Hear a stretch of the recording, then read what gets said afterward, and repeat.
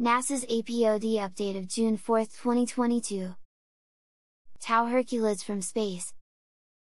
On May 31, tens of parallel meteor streaks were recorded in this 8-degree wide field of view of planet Earth's limb from space. The image is one of a series of 5-minute-long observations by the orbiting Yang 1 space telescope. It was captured at 3:43 UT, near the peak of the Tau Herculid meteor shower. As predicted, the meteor shower was an active one this year, caused as Earth swept through a relatively dense stream of debris from disintegrating Comet 73P/Schwassmann-Wachmann 3, but was lacking bright meteors.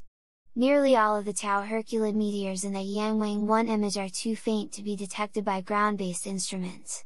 But on that date patient earthbound skywatchers under clear skies still enjoyed a memorable showing of the Tau Herculids.